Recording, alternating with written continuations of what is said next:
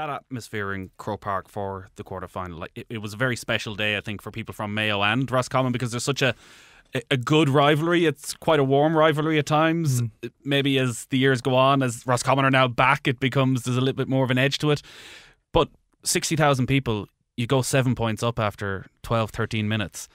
I know you don't have much time to catch your breath, but is there a moment after you score that second goal and you look to be in complete control and heading towards an All-Ireland semi-final where you hear that noise of the Roscommon fans, and do you pause for a second at any stage and think, wow, this is what it's all about?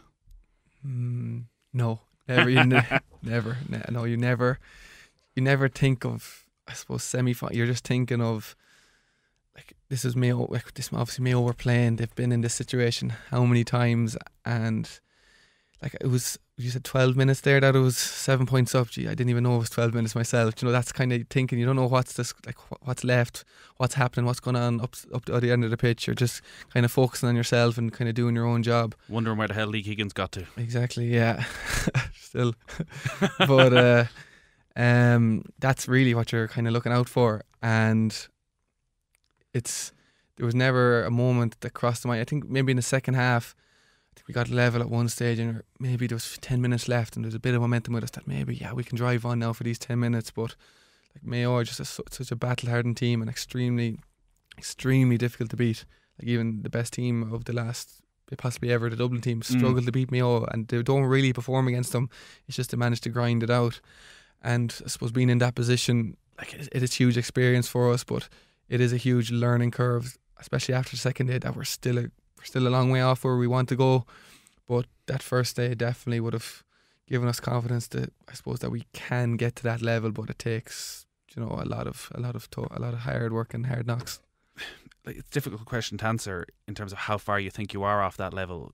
We need Roscommon, we need Down, Donegal, we need teams to close the gap on, well, Dublin and then Mayo, Kerry, Tyrone.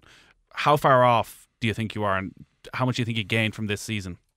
Okay, I think first of all, we have gained a lot from this season, both I think individual as players and team collectively, and management have learned a lot. I suppose going back to the first question with how far, I think Dublin and Mayo are playing at a different playing field than anyone else. I think the semi-finals showed that. I know Mayo went to a replay, but I thought myself they were a lot ahead of Kerry going into that game.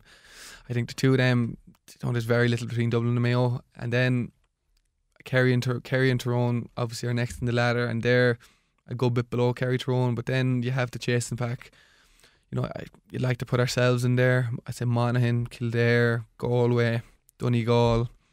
I think you have 5 or 6 teams there, maybe just behind the likes of Kerry and Tyrone, that are, I suppose, striving to make a semi-final and looking to, I suppose, really make a statement in championship and not having just one big win to kind of live off. You know, we're really striving now to really, I suppose, get to that level of performance week in, week out that, you know, Kerry and Tyrone have done the last while, and then obviously Mayo and Dublin are always doing.